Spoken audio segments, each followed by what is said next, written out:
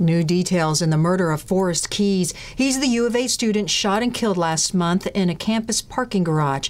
Documents obtained by KGUN 9 show 3 17-year-olds have been indicted for his death. Among those charges, first-degree murder, attempted first-degree murder, drive-by shooting, and aggravated assault.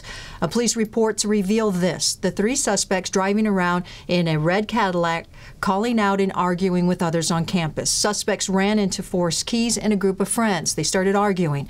Eventually, one of the suspects pulled out a gun and shot Keys 2 or 3 times. He collapsed and died near the Cherry Street parking garage.